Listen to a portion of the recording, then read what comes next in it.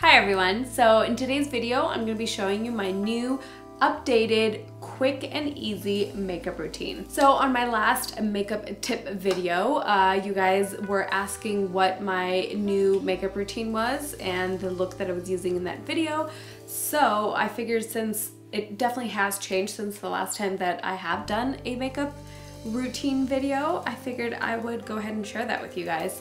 And for the first time ever, I think it's actually less steps and less products than I was using before. And who doesn't love that? Who doesn't love something that if you guys are asking about it and it's actually easier than it was before, I figured why not?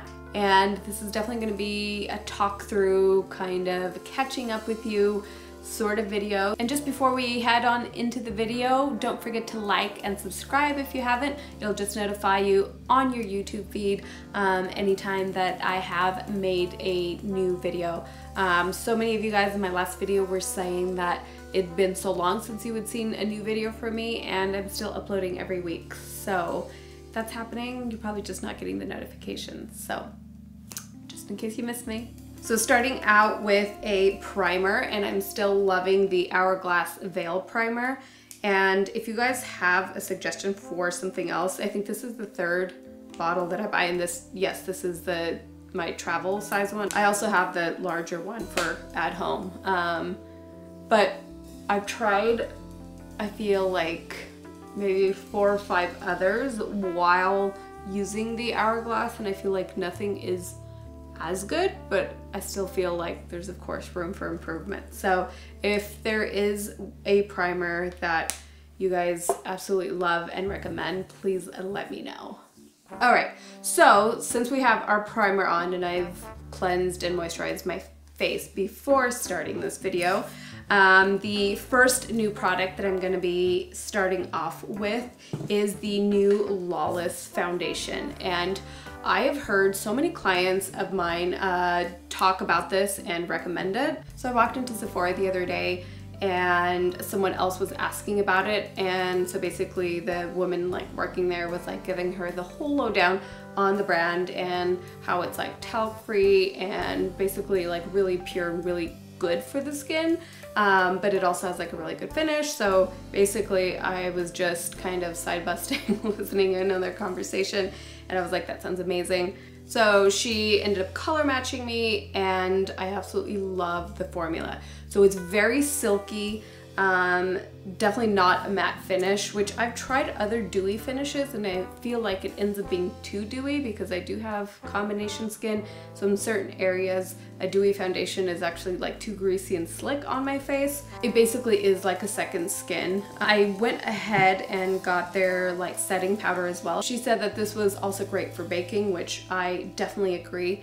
Basically this powder just leaves you like so poreless, and it never looks cakey, like never looks powdery, which is what I've always been looking for in a powder. And I feel like that's what I've always wanted out of this Hourglass setting powder. Everyone talks about how it's like really light and like kind of like almost dewy finish. But every time I use it, it doesn't set my makeup correctly. Sure, it's not as heavy as or as powdery as a normal setting powder, but I also felt like it never did its job, and I continue to try. But I do feel that the new loose setting powder by Lawless does what I've always wanted the Hourglass Veil to do. So bye-bye Hourglass Veil. So I'm gonna be using that Woke Up Like This Lawless foundation, and literally one pump has been more than plenty. And it is buildable, which I love as well. And I do have to apologize. Actually, I feel like I've started a different kind of skincare about maybe almost 2 months ago, and my skin has actually been completely breakout free and really behaving. I feel like it likes what I've finally been, using. And last week I just had pretty stressful week, both like personally and like with work. And every time I have like a stressful week, I feel like my skin is just like, ah. And so I actually feel like I have so many breakouts around my nose, which I've like never had before. That's just like not an area that I normally break out in. So I feel like every time I sit down to film a makeup video, I feel like my skin is like always at its worst. It'll be a very like honest and accurate kind of try on of a new product. So for concealer today, I'm still gonna be using the Too Faced Born This Way. And I feel like the reason why I keep using this one, it is the blend ability of this product. I feel like it's one of the easiest concealers I've ever blended out. I've tried the Shape Tape. I feel like I'm not the biggest fan. I know, so not a popular opinion, but I don't feel like it works that well for me. But I do feel that the Born This Way, like I said, it blends beautifully and it's really easy to work with, but I don't think it sets really beautifully. Or maybe I'm doing something wrong. But I feel like I've been trying to use slightly less of it. I feel like it's really easy to go overboard with. And I personally just like a little bit of kind of that natural skin showing through. Of course, I do have dark under eye circles and I do love the coverage and the color payoff that it gives me. But if I can go basically as bare as I can with using the product, that's obviously my goal. All right, so now I am gonna set everything with the Lawless Classic Translucent Powder. And like I said, this stuff is so wonderful, and it just sets your makeup really well. I feel like my under eyes crease a lot less with using this product, but it still gives it a very luminous finish. And now for bronzer, you guys know my little trick, or what I like to do is I like using a face powder in a darker shade rather than using an actual bronzer.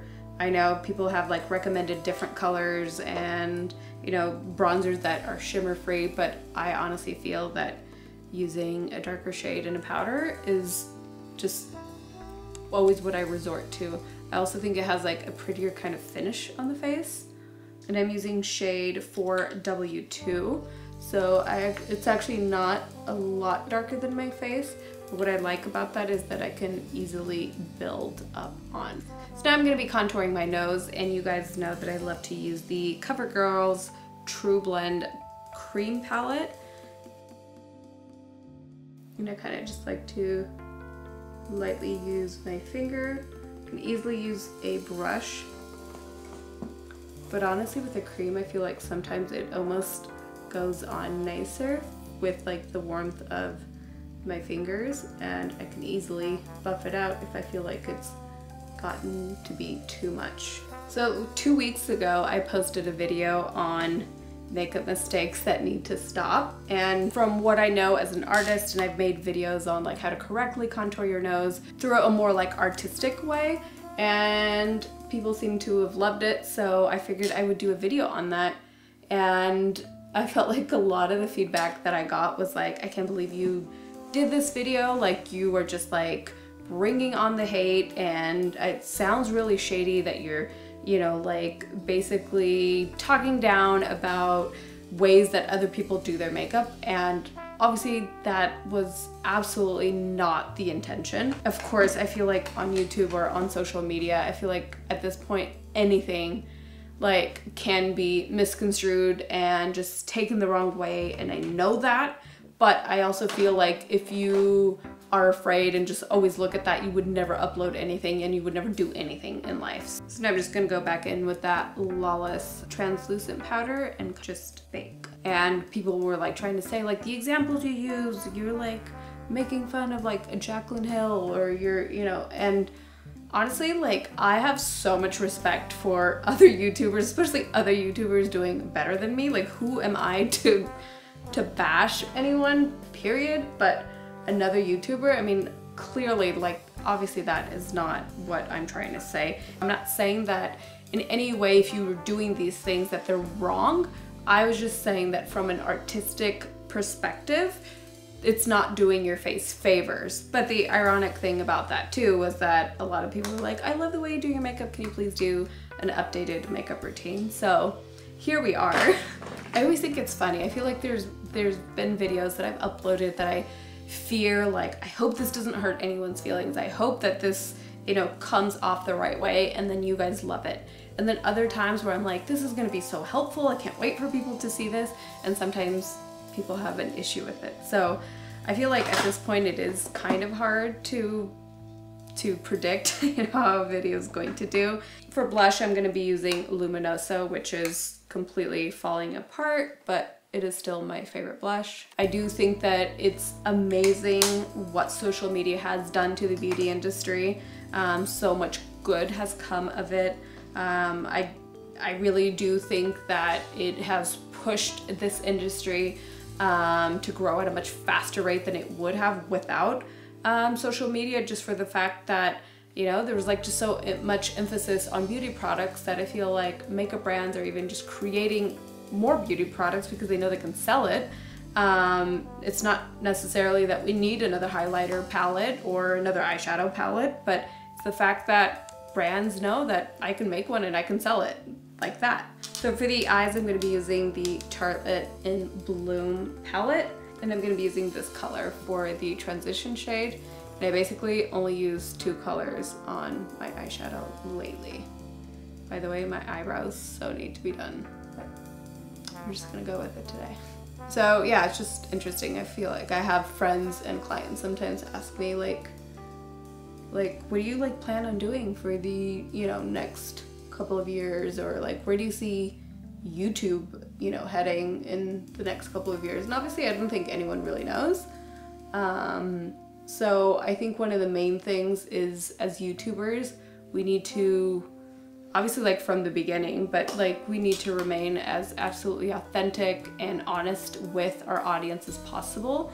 And that's something that I have always strived to be really, really honest with you guys. I did get a lot of crap from my audience pretty early on, and that's kind of when I started working with new brands. The most important thing on YouTube is the relationship that I have with you guys, and you guys trusting me is obviously my #1 priority. More than views, more than anything, obviously, is, you know, having you guys trust me. That's obviously the whole point of this, is that I want this always to feel like a friendship, and like when you click on my videos, it feels like you're sitting with your best girlfriend and we're just talking about hair and makeup. That's what I've always wanted it to be. And a lot of you guys have been asking about Monat, and like, am I still using it? Am I still selling it? Like, what happened?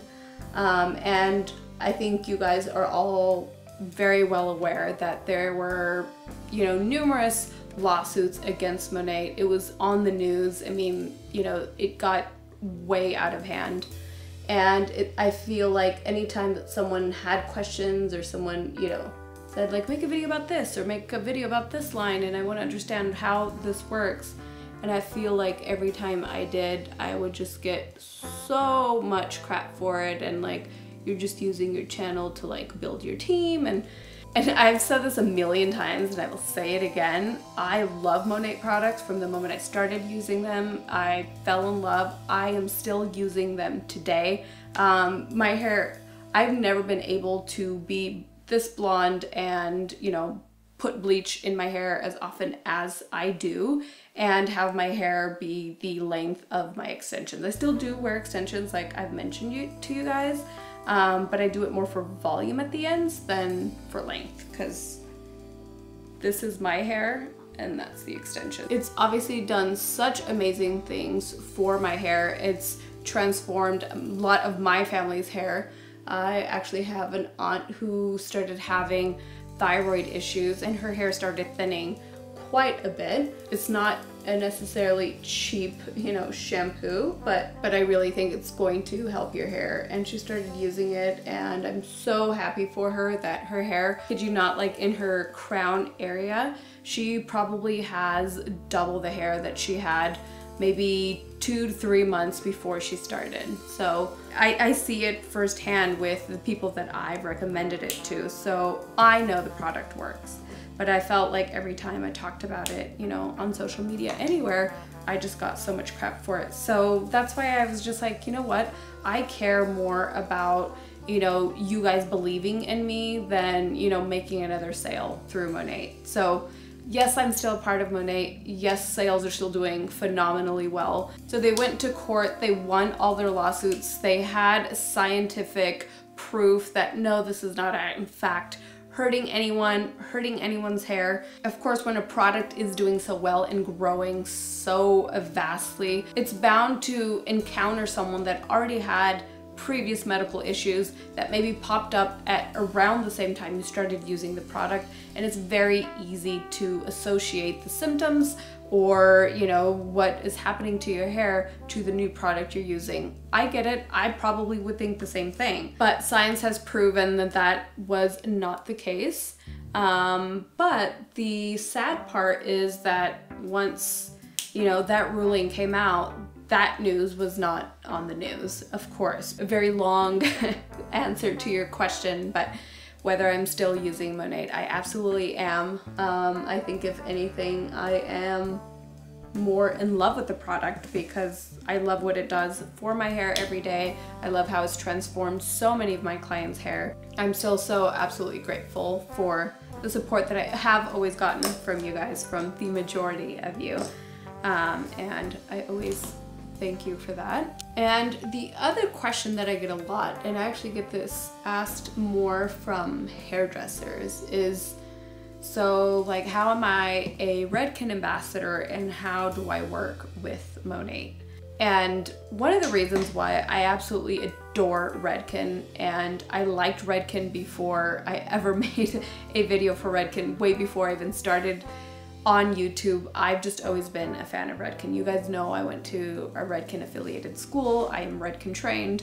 So Redken has just always been, you know, a part of my hairdressing knowledge. So some of my first YouTube videos on hair color are mentioning Redken, and that's how Redken found me. And I've always said I think Redken is way ahead of the game with both, you know, their products and the science of their products and so many other things. I feel like Redken has been focusing on the science and basically like the protein of hair and everything way before it was trendy to kind of be doing that. And they were one of the first companies also who focuses so much on education to bring on ambassadors. And so when Redken approached me to be an ambassador, they basically said, we love what you're already doing. You genuinely love the products. We want you to keep doing that. And if there's a product from, you know, here and there that you love from a different brand, it's okay for you to use that, because let's face it, like, that's how the world works. That's how, I think that's so much more genuine. And I think when I do mention a Redken product, it's because I love it and not because Redken is pushing it down my throat. And Redken's never ever been like that. And I think that actually speaks volumes of what Redken is. So in terms of shampoo and the way that I can both use Redken and Monat products, the reason for that is I think that Redken shampoo hair care is very geared towards taking care of hair that has been colored, that has been processed. It is formulated with the science to take care of hair that has been colored. It's the perfect system. Now, the way I look at Monat shampoos and conditioners is it's kind of in a way a more like, basically like a prescription. So not everyone needs Monat. Everyone could use Monat, absolutely. But for someone that has thick, luscious growing hair, and we highlight or balayage maybe twice a year, their hair is super healthy, they have great amounts of hair, do they need to be using Monat? Not necessarily. So normally a client like that, when they ask what should I be using on my hair, normally I will recommend the Redken Extreme shampoo or the Color Extend line if they feel that their toner fades too quickly.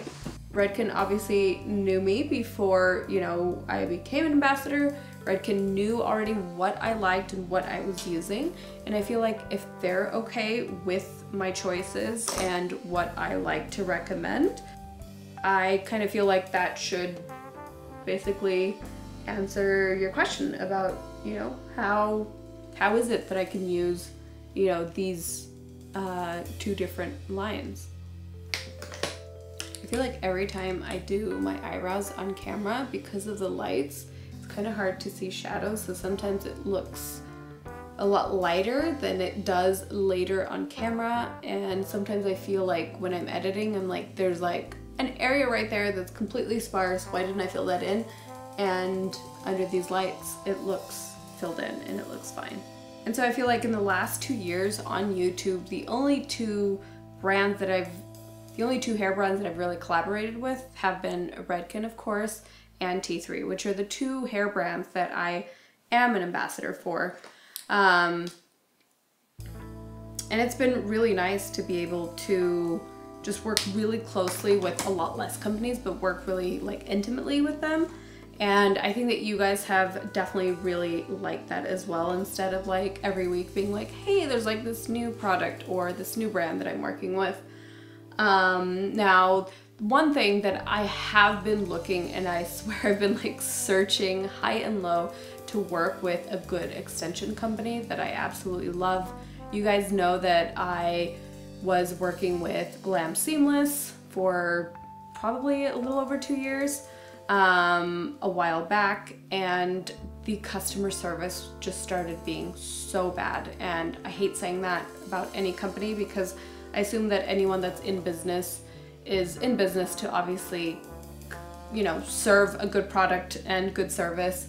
And I really do hate to put anyone's business down, but it was so difficult for me even, and I was working with them, so I can't even imagine how it was for someone else that, you know, wasn't, you know, collaborating with them. So it was just like one too many times that I was having issues, and I was like, if I can't even get, you know, products for my clients and for myself, like I can't imagine how this is for everyone else. So finally had to just kind of cut ties, and it's, you know, I think their product, their actual hair is great. I still stand by that. Like I said, just the customer service was just way too hard for me to work with. So I've been trying to talk to different extension companies, and I really want to work with a company that, of course, number one, the hair has to be amazing. And not just the quality, but the color. I feel like it's so hard to find colors that I really love. And as a color specialist, I really want blondes that are beautiful and brunettes that are rich and not just like fake kind of extension looking sometimes, how that can happen. So I think I have something in the works, and of course I've tested out the hair for months now, and we've been going back and forth and trying to figure out, you know, like how I can work with them so that we can have an amazing kind of relationship and opportunity that we can offer you guys. So that's in the works, and that's something I'm really, really excited about, because I know a lot of you guys have been asking like, what extensions have you been using? And I've been really quiet about it, and that's because they are potentially the new brand that I will be working with. And as soon as everything is ready to go, I'll be super excited to announce that with you guys. There is also another little something in the works for you guys that I'm a little hesitant to talk about, because I feel like it's still really early, and I absolutely hate, you know, when people do that, when they're like, there's something really exciting coming, but I can't talk about it. I'm like, how do you want me to be excited about it if I don't know what it is? So I feel like I'm totally doing that to you guys right now.